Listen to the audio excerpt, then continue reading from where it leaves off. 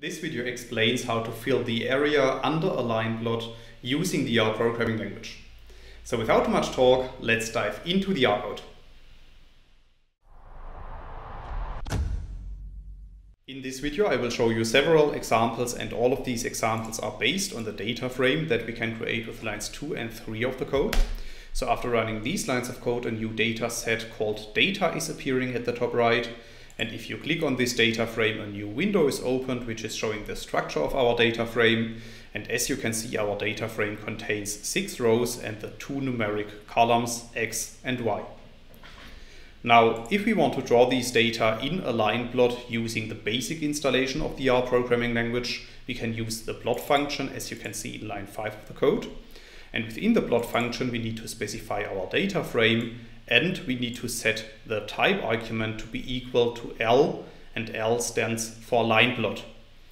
So after running line 5 of the code, you can see at the bottom right that we have created a line plot based on our data. However, at this point, there's no filling below the line. So if we want to add a filling below the line, we can use the polygon function, as you can see in lines 8 to 10. So within the polygon function, we need to specify the minimum value where the polygon should start. Then we have to specify the values in our X column, and we have to specify the maximum value of our X-axis. And then we have to set the Y argument to be equal to 0, our Y column, and 0.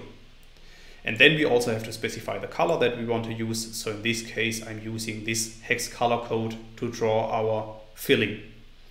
So after running lines 8 to 10 of the code, you can see that our plot is updated, and this time we have added a filling area under our line plot. So in this first example, I have explained how to fill the area under a line plot using base R. However, it's also possible to use the ggplot2 package for this task, and for that reason I want to show you another example in which I'm using the ggplot2 package, which starts in line 12. So first, in lines 12 and 13 of the code, I'm installing and loading the ggplot2 package. I have installed the package already, so for that reason I'm just going to load it with line 13 of the code. And then in the next step, in lines 15 and 16 of the code, I'm creating a ggplot2 plot object using the ggplot and geomLine functions. So after running these lines of code, a new plot object called ggp is appearing at the top right. And we can draw this plot by running line 17. And then you can see at the bottom right that we have created a ggplot2 line plot.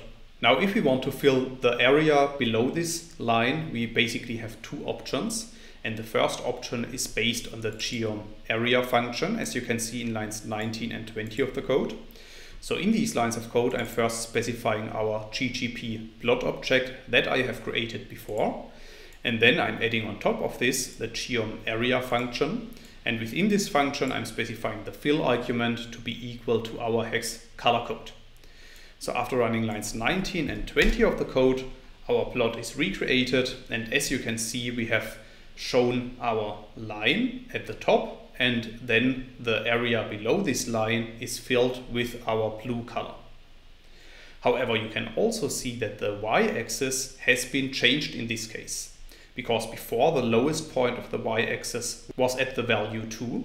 However, the geom area function has moved the y-axis to the lowest point at 0.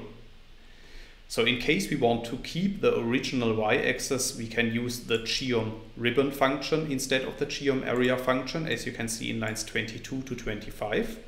And within the geom ribbon function, we need to specify the aesthetics, and the aesthetics need to be specified according to ymin and ymax, and these need to be set to be equal to min y and y. And then, as in the geom area function, we need to set the fill argument to be equal to our hex color code. So after running lines 22 to 25 of the code, you can see that our plot is updated once again. And as you can see, this time we have created a line plot with filled area below. However, our line plot is starting at the same y-axis position as it was without the filling color. That's all I wanted to explain in this video. In case you want to learn more on this topic, you may check out my homepage, statisticsglobe.com, because on my homepage I have recently published a tutorial in which I'm explaining the content of this video in some more detail. I will put a link to this tutorial into the description of the video so you can find it there. If you have liked this video or if you have any questions, let me know in the comments section below. I'll try to respond to all comments as soon as I can. Furthermore, make sure to subscribe to my YouTube channel to get notified about future video releases. I have already published about 500 videos on this channel and I'm releasing new videos on a daily basis. Thanks a lot for watching. See you in the next video.